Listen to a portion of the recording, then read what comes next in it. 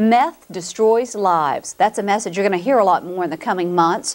Mothers Against Methamphetamines, also known as MAMA, is getting ready to launch an attention-grabbing television campaign across Central Florida.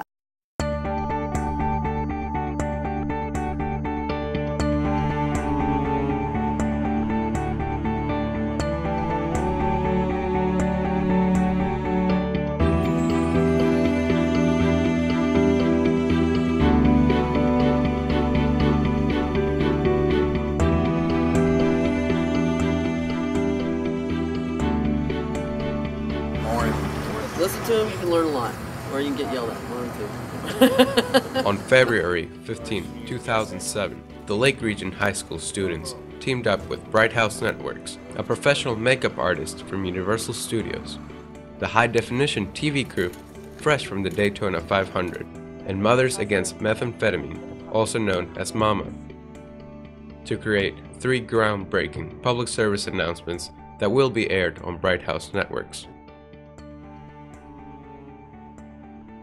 The Bright House people were really cool. They're really good people to work with because they knew that we wrote these PSAs, that we wanted them to be a certain way, and so with everything they did, they asked us final confirmation, and we helped them set up the shots. We told them what was good, what we wanted, and what wasn't good, especially with like the lighting on a few scenes. Me and Matt would be like, we think a green gel would work, and they'd throw green gel up, and it would actually look really well. And they would always make sure it was what we wanted because it was like it's our brainchild. And so they went with final confirmation with us with everything. Okay, you have to pick up crap all day long. That's what we do. We're the grunts. We're the stars. You're brilliant. Keep that. It's working for you. One of the major things that came out of it was that Libby saw the public service announcement we made last year with the car crash.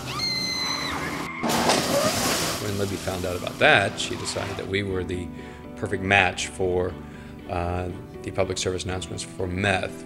I recognized it right away as a really good opportunity for my students to get involved with a professional organization such as Bright House and see how the big boys actually do it. We had a meeting with them and they came out and spoke with our students and really bonded well with them as far as understanding what the kids had in mind.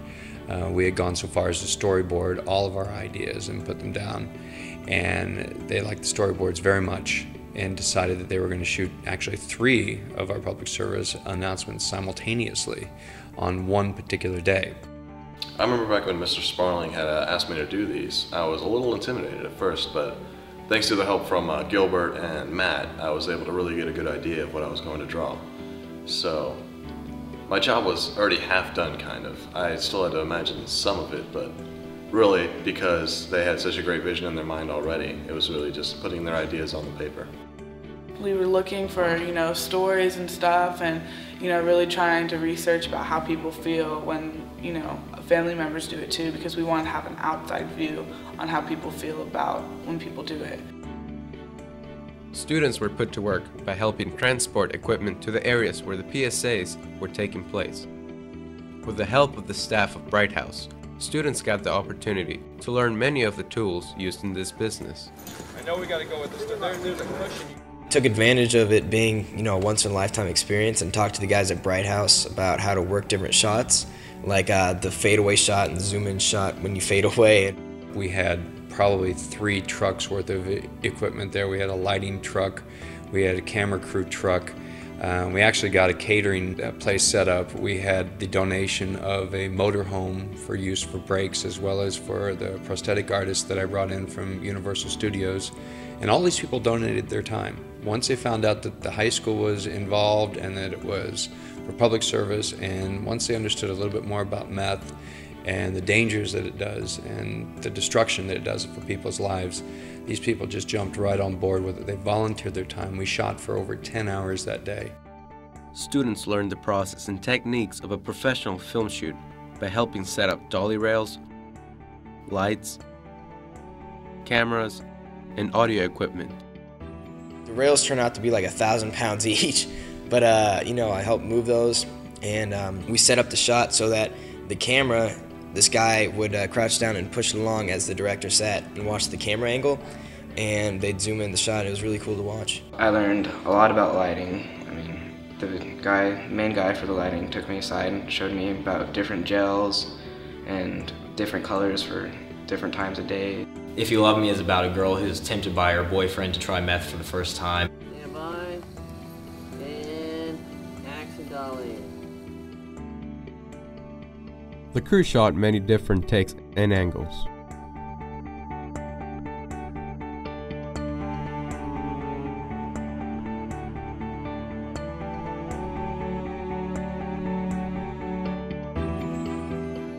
Technical difficulties and delays did not stop them from their goal. All right, guys, let's roll through this.